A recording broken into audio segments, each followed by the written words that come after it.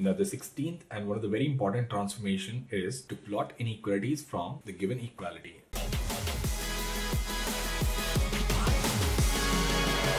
So I'll take up an example. I'll draw this straight line. So when x is 0, y is 2, and y is 0, x is minus 2. So I'll draw this line. In order to determine the region represented by this inequality, what I'll do is I'll draw the graph of y equals x plus 2, and then I'll take up any random point on either side of this graph. So the simplest point is origin. So what I'll do is I'll put the value of x and y in the given inequality. So if I'll put x and y as 0, I'll get 0 is greater than equal to 2. Now, which is incorrect. So that means the solution to my inequality or the region represented by this inequality will lie on the other side of this point. So solution to this inequality will be the region which lies above the line. I'll take up another example. Say for example, I need to draw this region. Y square is less than equal to x.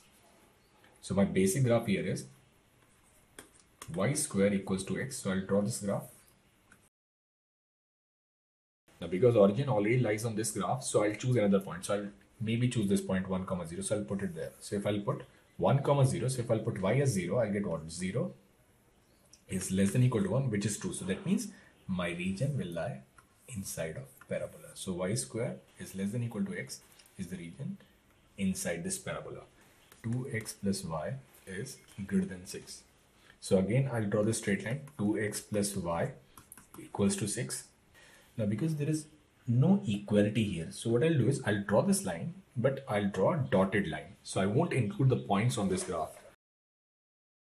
That's the line 2x plus y equals 6. Now again, I'll take origin. So if I'll put origin, so if I'll put x as 0 and y is 0, so I'll get what? 0 greater than 6, which is incorrect. So that means it will lie on other side of the origin. Answer to this inequality is region which lies above this straight line. And here I have not included the points on the line. I'll take up another example. Say for example, I have to find the region bounded by this circle, which is x square plus y square equals 4. So this is x square plus y square is equal to 4. And because it has an equality sign, so I have drawn a solid circle. If I'll put origin, I'll get 0 is less than equal to 4, which is true. So that means the region represented by this inequality is all the points on and inside the circle. Now I'll draw this parabola, and because there is no equality sign, I'll draw a dotted parabola. So that means points on the curve, they won't be included. So I've drawn the graph of y equals 2x square with a dotted line. Now I'll take up any point. I cannot take origin because it lies on this parabola. So I'll choose another point. Maybe I'll choose this point. This point is 0, 2. So I'll put 0, 2. So if I'll put 0, 2, y is 2 and x is 0. So 2 is greater than 0, which is true. So that means it will represent all the points inside of this parabola. So the region which is common to both the circle and parabola is this region. Points on the circle, they are included, and points on the parabola, they are not included. I'll take another example. Say for example, represent the region x square is less than equal to y is less than equal to mod x. So my first graph is y equals x square. So I'll draw the graph of y equals x square.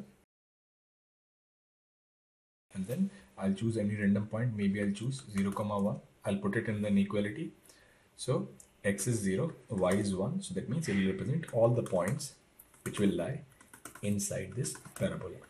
Now I'll come to the second graph, and second graph is y equals mod of x. So I'll draw y equals mod x.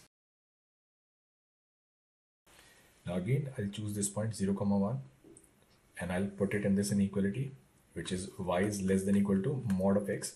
So if I'll put y as 1, x as 0, which is false. So that means it'll be outside of this modulus function.